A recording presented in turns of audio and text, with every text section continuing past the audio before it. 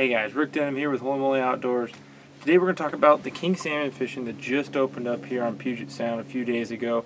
Fishing is great, and it's an opportunity for us to get out there and chase after these kings for a short period of time before that quota is taken up. So I want to go over today a little bit of how to get you guys set up and ready to catch some big kings.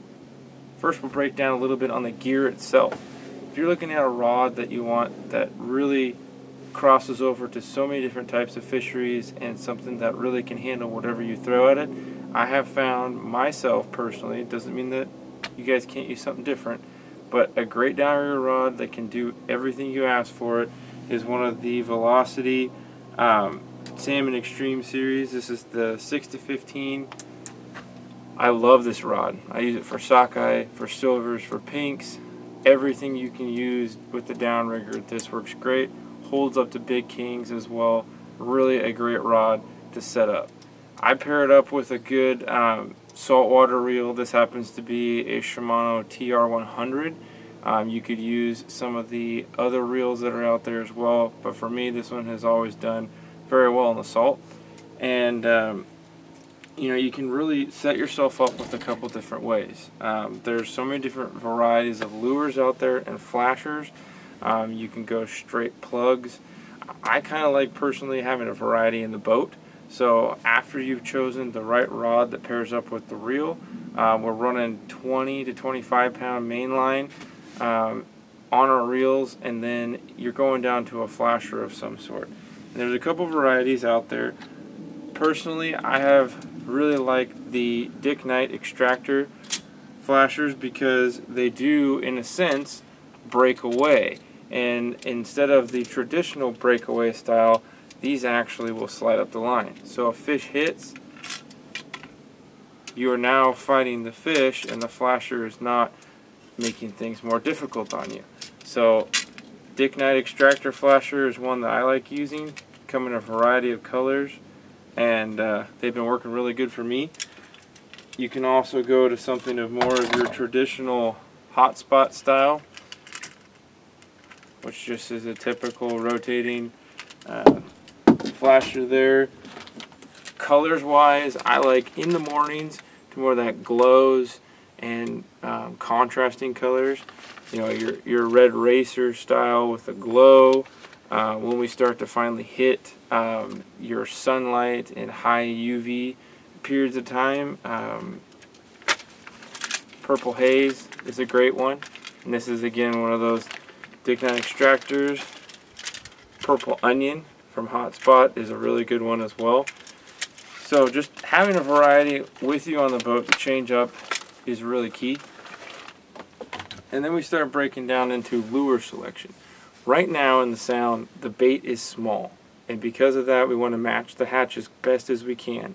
There's a couple different ways you can do that. You can either run hardware, or you can run, you know, your hoochies and bait. You can run straight plugs. It's a variety of things out there, and it's up to you to decide what you want to use. So I really like fishing those flashers with spoons. So my first setup would potentially be something like this if I'm running spoons, whether Dick Knight or a normal flasher there. Probably 40 inches of leader here to a spoon. This one happens to be a Gold's Custom painted one. Done really well with that one. You could also use a Gold Star coho killer to mimic those fish, because right now a lot of it is small bait and candlefish. So these are perfect imitations to that. But a 46, 42 inch leader, kind of all depends on how you guys want the action to be. Something else that, you know, came out for the kokanee market was the micro 2.25 cut plug, and I've rigged this thing up to fish for Chinook. So we'll see how that one goes. But then you can go, like I said, to the route of fishing a flasher with a hoochie. And you can go the rubber hoochie way, or you can go something that's more of a synthetic material.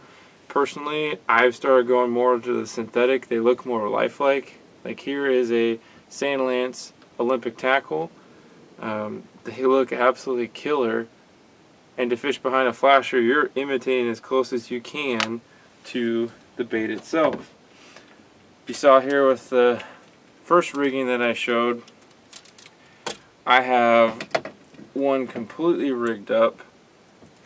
Here we go.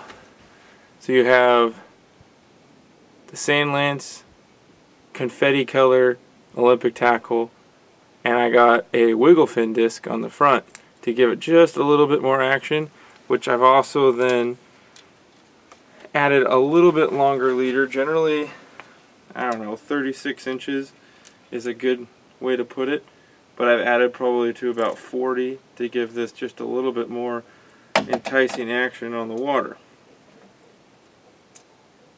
Tipping it with a little bit of bait would really help too, with the hoochie wise. So I'd recommend, if you got some or have a way to get a hold of some, that you can get a little bit of herring strips and tip the hooks. Work really well. You can go to more of a traditional smaller profile, but like a squid imitation.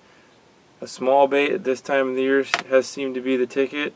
Sometimes they want something bigger, so that's a more herring imitation from Olympic tackle. But those big squids, the rubber squids you have, the gold star, everything, those work well too. There's no doubt about it. And you can use then a variety of scents to go with these, especially like, let's say if you're going to be fishing spoons. I have those AN Sporting scent sticks, which I actually have one right here. So for scents then, you can go and use something like one of these AN Sporting scent sticks, and you could put that on a plug, you put on a spoon. Really makes it easy to use. But then when you have baits like, you know, your mini cut plug, you can fill that with herring or tuna, however you would like. Really makes for enticing a little bit more on the fish. Then you can go look at something more of a stationary lure itself without a flasher, and that's when we're looking at atomic plug. You can fish these straight out of the package with the tow hook and just run your line straight on it. Don't need any swivels, don't need anything else, just fish that directly. It's a very effective way to do it.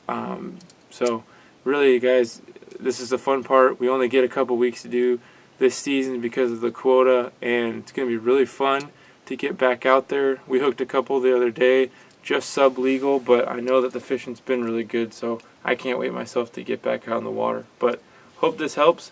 A little bit on some Chinook fishing. One more thing I will add to make your life easier while you're out there. When you are hooking some of these fish, whether it's sub-legal or wild, you want to make sure that you can have them close to the boat without having to really touch them a whole lot to release them. And something, whether it's a good pliers or a good de-hooker, I have really found that these handle right pliers make it really handy to, I can hold this in my hand, I'm not going to lose it over the side of the boat, I can grab the leader, reach down, lift the hook, and that fish is gone without me having to do anything with bringing it into the net. So keep that in mind as well. But guys, fishing's really good. Fishing all over Area 9 right now. There's some coho and some pinks starting to show too. So keep it in the water, and you never know what you're going to catch. So hope you guys have some fun. Hope this helps, and we'll see you out on the water. Thanks a lot, guys. Fish on.